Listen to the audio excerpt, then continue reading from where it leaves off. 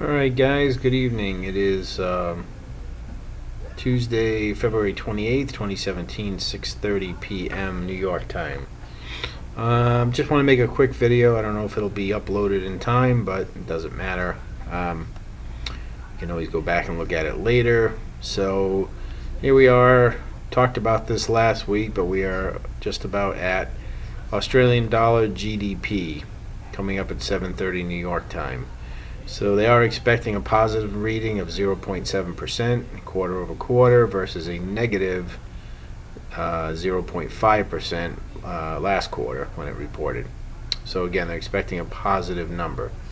Now remember that the Aussie certainly has been strengthening lately, really over the last many weeks. Although the Royal Bank of Australia does still express some reservations about how fast it's gone, but nevertheless it has been going up. And so originally when I was looking at this last week, I was thinking that this might be a catalyst to send the Aussie down and kind of feed into that what is positioned as a still longer term weakness according to the RBA. However, I have a slightly different take this now, and I'll just go over these really quick and see what you think. Okay, so let's look. Here's the Aussie Swiss. Let me zoom out a little bit here. You can see again we've been in this very strong uptrend here. We've now come back and are retesting this trend line here. Now on the daily chart and on the 12-hour, pretty much all these from about the 8-hour up, we do have some divergence here. We made this new high. Well, actually, you don't really see the divergence on the 12-hour, but I would like to have seen the CCI make a new high here. But either way, if we go down to a lower time frame, that this action down right here could be an ABC correction, and that would, we're going to be going back up again at the news. Now we may see initially maybe a little move down, either heading into the news or maybe even at the news. We may see a spike through here and then turn back up. If we measure out this ABC, it's about 115 pips on the A, and we're at about 70 here. So that's another bit of a limiting factor here, but it's not necessarily a deal breaker. So I'm going to see what happens, but this one looks somewhat bullish. That if we lead into this news going down, that the news will come out positive and we'll push back to the upside. Okay, so let's look at a couple of other pairs. The Aussie dollar could also be in that position again. This is the daily chart. We've seen this very strong push up. Now we are turning down. We have been turning down actually, but of course this is very heavily influenced by the dollar, and the dollar had a really strong day today after some early weakness. It came back, so I'd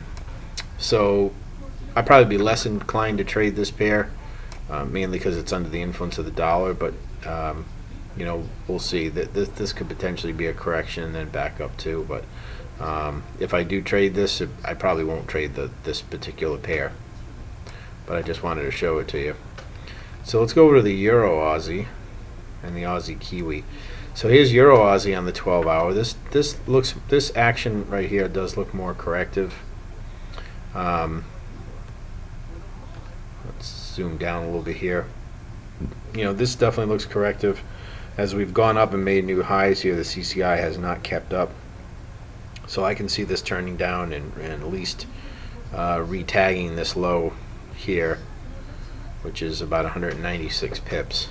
And again, zooming out a little bit here, we've been in this strong downtrend, and it doesn't look like it's over yet. We don't really have any super strong move to the upside. We've just kind of been wandering up. I mean, we haven't had a really strong impulsive day or two to push it up and take out these highs. And the CCI is going up spread apart. So again, I'm thinking Euro Aussie will go down on the news. So again, that would be positive for the Australian dollar. And let's go over to the Aussie Kiwi. It's not a pair I trade a lot, but again, if you look at this,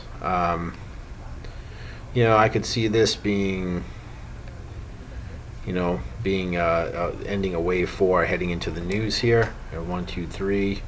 This is 3. This is 4. And now ABC down for 4, and we'll see what happens. So, but again, yeah, that's the way it looks right now. I could see this going down actually a little bit prior to going back up, which was similar to the Aussie Swiss. I can see this push down one more time, but maybe not. We got another hour till the news. That's not going to be really enough to do much.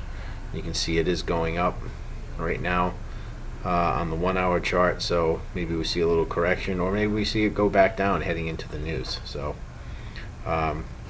so that's Aussie Kiwi. The Kiwi is let's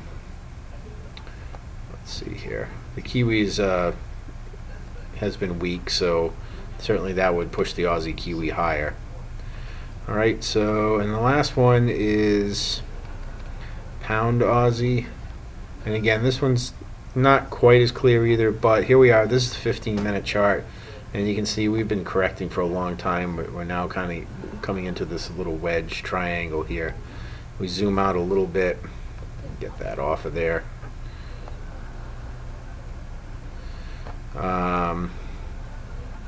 We get that off of there. I can see this kind of just meandering around. Now really, when you have a pattern like this, you can say, well, it could go up or down, because this sideways action's not really making any new highs, but this is really what I'm concentrating on, is this strong impulsive move down, and now we've moved up, and now we're kind of moving sideways. That we could certainly go down and make, start making a new low again. So let's see, we go down a little bit further here. Yeah, you really can't see too much else here. I mean, this is really just sloppy sideways action. There's really nothing here. Going out to the higher time frame, again, we're just consolidating smaller and smaller price range. So, but I could see this pair definitely going down. So again, guys, I didn't look at Aussie yen, but again, yen pairs, are not great to trade in my opinion, unless there's the yen has something to do with it. But again, you could see this as a correction, and and now maybe on the news we go back up again, kind of retesting this trend line. This could be an ABC pattern down. 1, 2, 3, 4, 5 for C. So I could see that. These ABCs are not even here, but let's just see what it is. It's about 187. This one about 157. So again, but that doesn't necessarily mean anything, but we'll see. So again, guys, we'll see how this comes out. We've got about 45 minutes to the news, and maybe I'll make another video afterwards, and we'll see it, how it goes. But that's the way it's looking now. Again, last week I was thinking that this would send the Aussie down, but maybe not.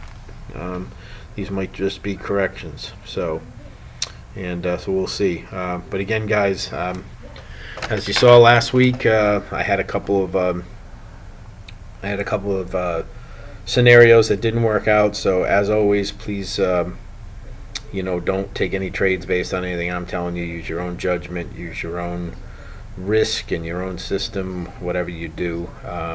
This is just really for educational purposes, and a little bit from an Elliott wave and a fundamental standpoint. So all right, guys, so maybe I'll be back on later, and we have some big Canadian news tomorrow morning, so maybe I'll do a quick review of the Canadian pairs after. All right, so that's it, guys. Talk to you all soon. Thanks.